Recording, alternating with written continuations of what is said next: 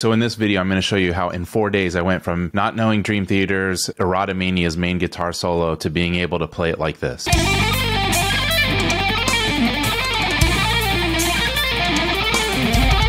And if you get value from this video, please like the video and subscribe. So in this video, I'm going to be documenting the process of learning the main guitar solo in Erotomania by Dream Theater, where I go from not knowing it all to having it memorized and then up to speed to play for a playthrough video. My name is Jacob Melling. I'm a guitar teacher. I've been teaching for 16 years and I've been playing guitar for 25 years. And this is what I do every day. So this video is primarily to document how I approach learning a song that I don't know and that I don't have tablatures for my students, but I'm going to share it with the whole YouTube world anyways on how I approach it. This is what works for me. It might not work for you, but this is what I've done for years in order to learn any song that I want to play. So my first step whenever I'm going to go learn a song is to actually go and learn it by ear.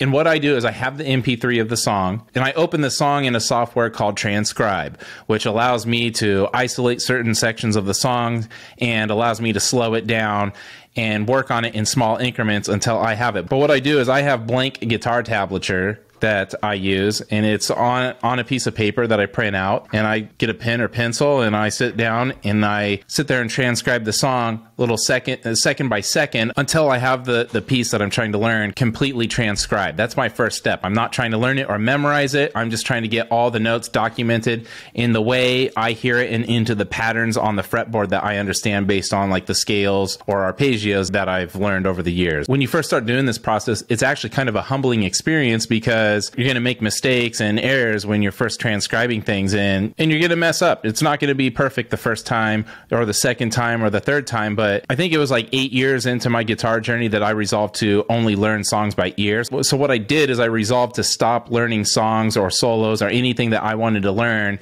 from tablatures, and I forced myself to start learning it by ear and transcribing it for myself and getting a blueprint of the song in my ear as I learn the song. And it's crazy when you're listening to the song slowed down, you're really able to hear all the nuances of all the riffs, and you start building like a mental memory of what it sounds like when you've got it slowed down. So I've got the song queued up here in Transcribe, and what I've done is I fast forwarded already to the section where the solo or the main solo at, which is the main fast solo that everybody knows out of the song. You know, this is a solo I've wanted to learn forever since I was like a little kid. I just never got around to it, and I've just been recently getting around to this song finally in my own time, in my spare time, outside of teaching or family time. So I have the song queued up, but this is like the whole solo that is isolated right now. So what I actually do is I go in and just pick like the first couple sections. So I'm not even going to go to the second phrase. It would be this first phrase. So now that I have that queued up, what I can do is I can actually go and slow it down in the software now, where instead of trying to pick it out at speed, I can slow down, say 50% speed. And I can start hearing the... You know, you can start hearing the little scale pattern. You know, if you've ever practiced your hexagonal shapes, you can start hearing this pattern pop out right away.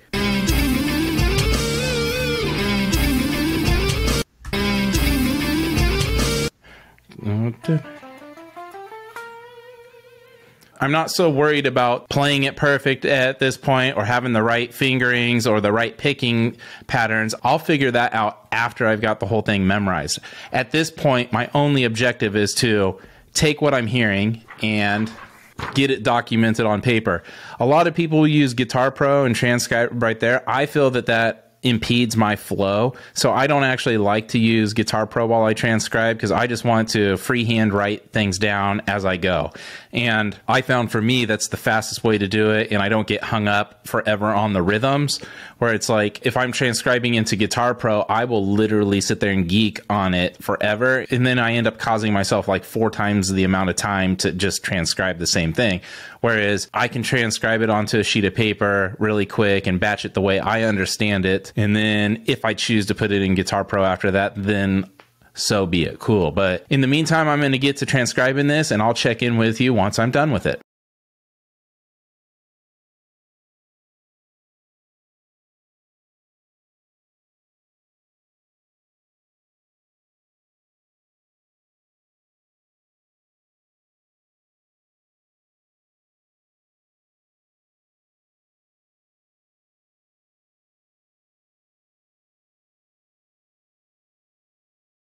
All right, so here we are.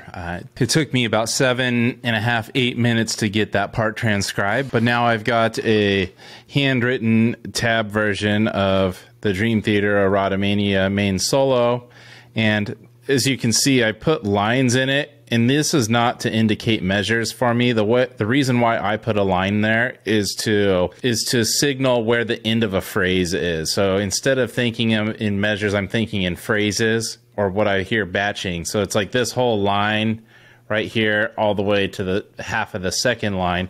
I hear it as this overall grouping of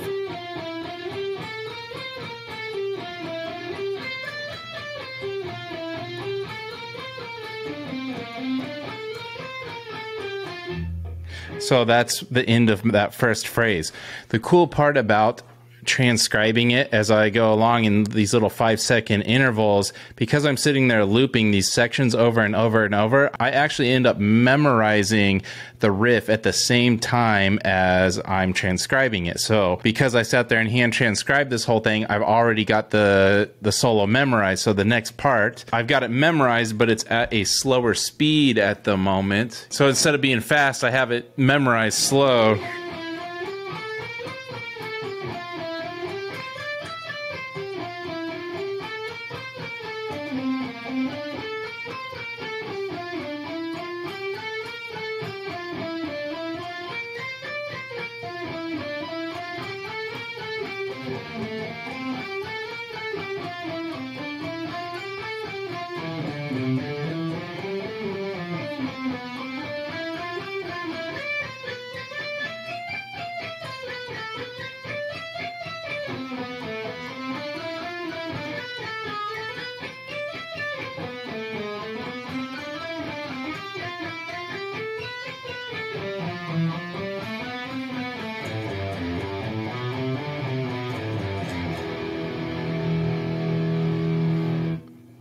So I've got it transcribed. I got it note for note along with the song. I struggled there for a second with getting the placement of this one. I can hear it's the same grouping, hexagonal shape inside of the scale, but it was kind of tough to hear where he was going with it, where it was there to there, or if it was. But once I got to the next riff, it was pretty obvious that it was down here at the second fret, so he's just shifting it down an octave, kind of back a couple frets, and then into the last little shape. It was actually easier than I thought, because the first two riffs, this section,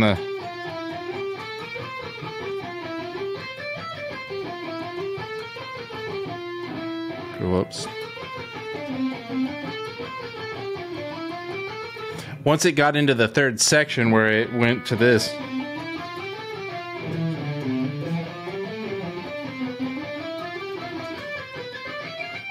I see that it fits right into the natural like C Ionian shape, and then everything is in that C Ionian grid for the rest of the time, except for that one riff where after he comes up here, he's like kind of in the Aeolian shape, so it's like CBA type of thing. As he goes in that, he hops up into the harmonic minor. And then he does it again down an octave. Except it's... Dun, dun, dun, dun, dun, dun, dun, dun, dun, dun. So it's kind of cool grouping, cool pattern that he's playing. And it sounds really good up to speed. But now that I have it down, what I'm going to do next is I'm actually going to go through and work out my picking patterns for the whole thing. I think I kind of have a general idea of what I want already. Most of the scale shapes and patterns, they fall into the standard scale grid that you would use fingering wise, whether that's like a pointer middle pinky with a stretch, or pointer middle pinky in the kind of the closed position, or pointer ring pinky in the closed position. So nothing in it is like this crazy shape or pattern, really. It's just seeing how the little hexagonal, outside of the little string skipping thing in the very beginning, it's pretty easy because it follows like a hexagonal grid for the rest of the time. So what I'm going to do next is I'm just going to work out the picking patterns and get really clear on how I want to pick each note. Once I have the picking grid along with the little hexagonal shapes, then I'm just going to stick to that grid and never deviate from it and program it like as if I was programming computer software until it's just dialed in. And then from there, I'll be practicing it really slow every single day until I've got it nailed in right with the song. And then after that, I start ramping up the speed. So I'm going to go and figure out the picking patterns that I want for this, and then I'll check back in with you.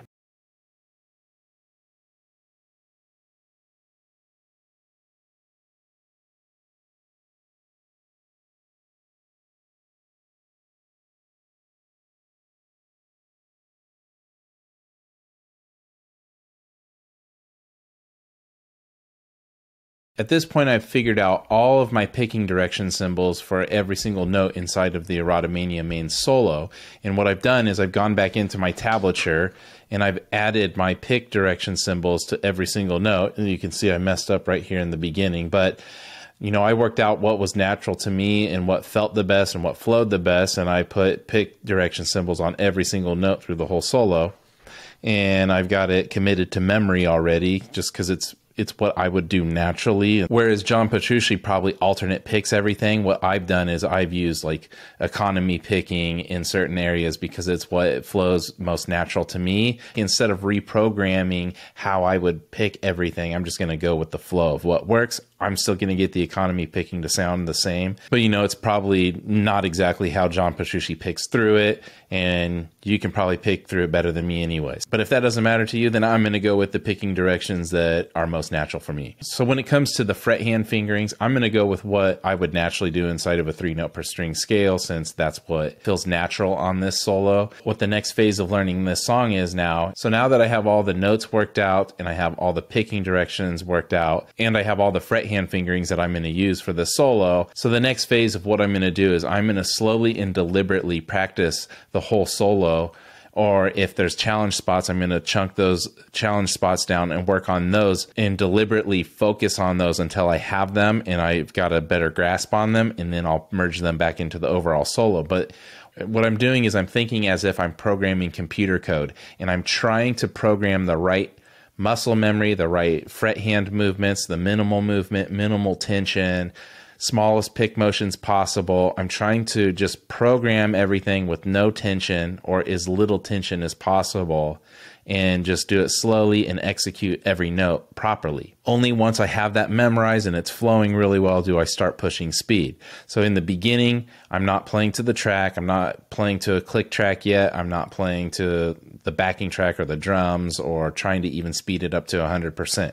It's slow, deliberate, and just trying to convert it into muscle memory as fast as possible. And once I have that converted into muscle memory, that's when I'll start pushing speed. But when I practice, what I do is I use this trusty little sidekick called a timer here. And or one of my favorite guitar players of all time, Rusty Cooley, when I was talking to him one time, he was telling me that he always used practice timers while he was practicing.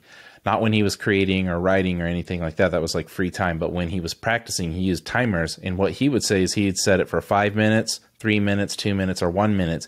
And he would give like his full 100% laser beam like focus during that time. That's how he would produce these crazy results. I've used a timer for a long time, but I would set these long intervals and I would let the whole timer count down. Now, when I'm working on drills and things that are more monotonous, or, you know, I'm just trying to execute a single motion or something, then I set the 1, 2, 3, or 5 minute timers, because then I'm able to focus intensely for a short burst of time and then put it down and take a break. And then I come back and I do my set amount of timers, like sets in the gym. I don't do sets where it's kind of loose. It's like I'd rather have a isolated focus time to work on something and then give it my all and then be on a break or noodling. And then once it's time to be back on the timer, I'm giving it my all again.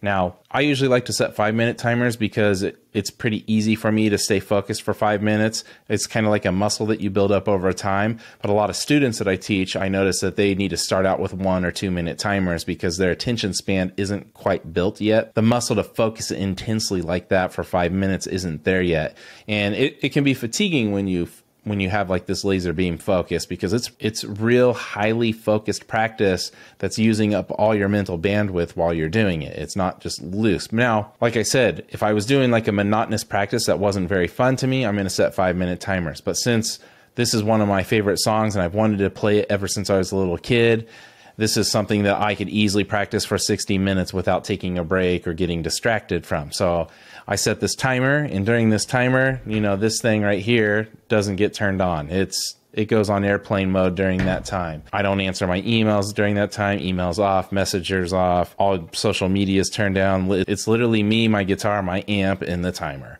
And that's what I'm doing. Or if I'm playing to the backing track and backing track software, or slow down software, or Logic Pro, whatever I'm working in. If I do have to take a break during the middle of my practice, so I got to get up and get a drink of water or something, I can hit pause on my timer and say it's like at 38 minutes left. I can hit pause, and while I go and get my water, the timer is not counting down. It doesn't start again until I'm back in my seat and guitar in hand and practicing. So true to the timer, I'm setting an hour timer because the theory of constraints is real and Parkinson's law is real. Work expands to fill the allotted time. So if I give myself 4 hours to get the activity done that I need to get done, it's going to take 4 hours. If I give myself 1 hour, it's going to take 1 hour. You know, I got other stuff that I want to practice throughout the day and other stuff that I want to work on. But what I'm willing to do is commit 1 hour or 60 minutes to working on this solo every day. And my plan is by Sunday, I will have the song memorized, learned, up to speed, along with the song, and recorded onto video for the playthrough. So today is Tuesday, February 20th. My plan is by Sunday, February 25th, I'm ready to share the playthrough video of the main solo. Now, I might get the song done before then. Maybe by Friday, I've got it learned and up to speed and it's ready to record. And I might just record it on Friday. But if not, then I'll take all the way till Sunday before I record it. Here's the reality is I can't control the outcome. I can only control the action. So I can't control when my muscle memory programming will have it down. It might be today after the first hour of practice. It might be Sunday after several days of practicing it. All I can do is control the action, control the controllable, and that's practice to this timer. And that's it. And I put in the work. So this is Tuesday, February 20th. I'm going to get to practice, do my hour of working on the solo, memorizing it, programming it.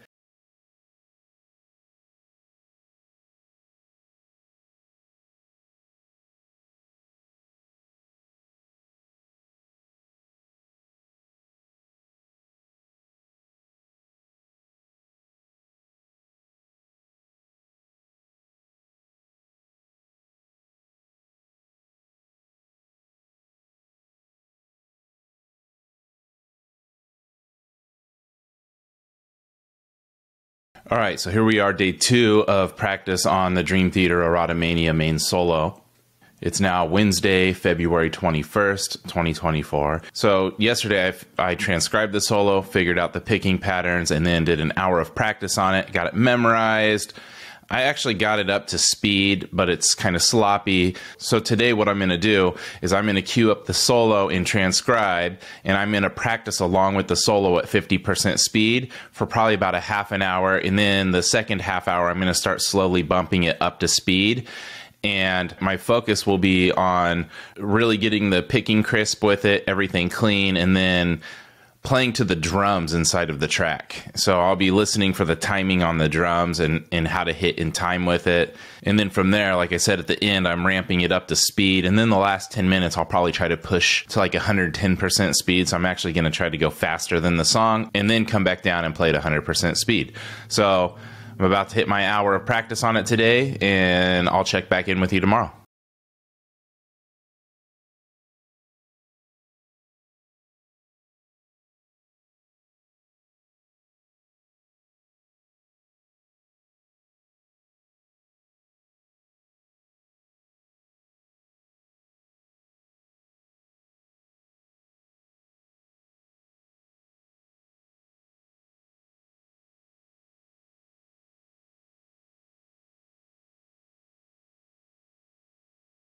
Okay, so today's day 3 of working on the main guitar solo from Dream Theater's Erotomania. Good news is by day 2, the whole second half of the hour of practice, I'm able to hit the song at 100% speed. However, there's some sloppy parts to it. So at the end of the practice session, I recorded a video of me playing through it several times, and because I'm able to watch the video back, I'm able to identify my weak points and where I'm struggling to hit it.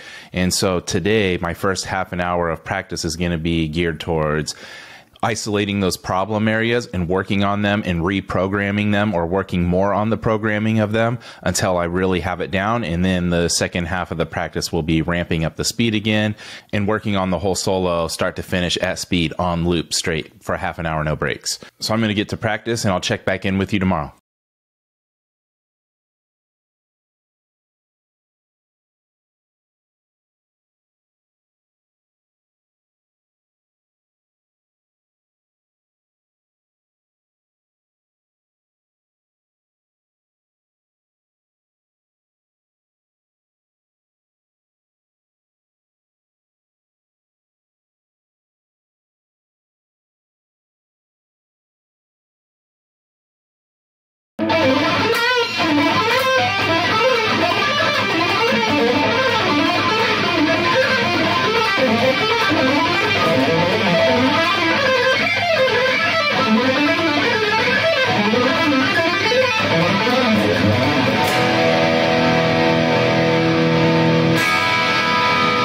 Alright, so today's day 4 of working on Dream Theater's Erotomania's main solo, and it's now Friday, February 23rd of 2024. So I pretty much have the solo up to speed. It's ready to record, but what I'm going to do today and tomorrow is just continue to work on the cleanliness of the whole thing, and with how clean I can play all the notes without having any slop in there. And then I also identified while watching the playback video one of the biggest challenges I have right now is making sure to add the vibrato on the end of the first 2 phrases. And especially when I get on video, it's easy to kind of forget it as I'm, you have the pressure of the all-seeing eye right here on me a little bit. And I don't know if it's so much knowing that other people are going to watch it or that I'm going to watch it back. And it becomes this thing where it's easy to forget those little things versus while I'm practicing it, just without the camera on, I remember to add it in each time. But then it's like on playback, I watch and it's like, oh, I forgot it. So I'm gonna make sure to isolate those first 2 phrases today and make sure that I get that vibrato in on each of the first 2 phrases, and then really just loop that section where I'm hitting that over and over and over with the vibrato, and then taking that up to speed, and then at the end merging it all back with the entire solo. I also noticed that the first 10 minutes, my hands felt kind of sluggish yesterday. I assume that's probably from working on the solo at top speed for a half an hour straight instead of, only 1 or 2 playthroughs of it. But, after about 10 minutes of practice, my hand loosened back up and it was just back to flowing naturally with all the relaxed feeling again. So I'm going to get back to practice, put in another hour, and I'll check back in with you tomorrow.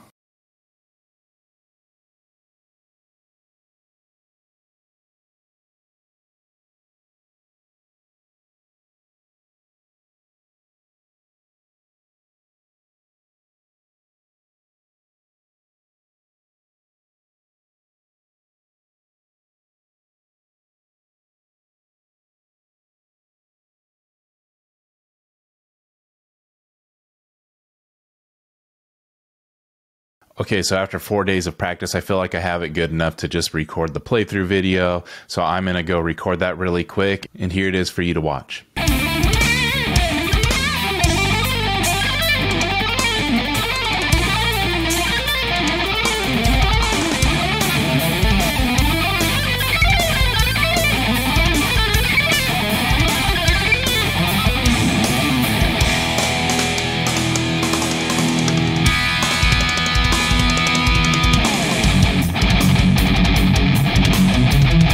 Okay, a little after action breakdown here. So what went well is it only took me 4 hours to learn and get it up to speed and ready to play for the playthrough. All 4 hours that I put into it were really focused and enjoyable. Again, it's a solo that I've wanted to play for a long time, so it was kind of exciting for me to work on. Transcribing it went smoothly. There's, a couple little times where I had a challenge of where to place a certain grouping of notes, but figured it out after the next note or after the next phrase came along. Picking patterns fell in place pretty well. Biggest thing I noticed was getting that vibrato on the first 2 phrases was a struggle for me, and I just kind of left it good enough for the video instead of trying to spend 2 extra days just perfecting the 2 vibratos on it. I could have done better, but I just decided to go for it and shoot the video. So what was a struggle? The struggle was the 2 vibratos on the first 2 phrases, and then when I was recording the video, the challenge was getting the picking as smooth as John Petrucci. So when I was listening back to the recordings, it took me a couple different shoots to get a take all the way through that was actually good. I noticed that as I'm listening back to John Petrucci, his picking is amazing. Like just how good and crisp every note is whereas in mine, I had some dips in like my articulation that made it not flow as good as his. So I really had to re-record this several times to get that articulation present all the way through the entire solo. And that was probably the hardest part of the whole thing for me. What I learned is it's easy to focus on just the notes and forget about the articulations out of the picking hands, but those articulations in the picking hand are just as important to focus on and practice to get your playing to sound like the top level guys. There's a reason why John Petrucci's out there shredding people's faces off and I'm not. So, that guy's amazing. So I hope you enjoyed it. If you did, please like the video and subscribe and look out for more of these in the future. See you later.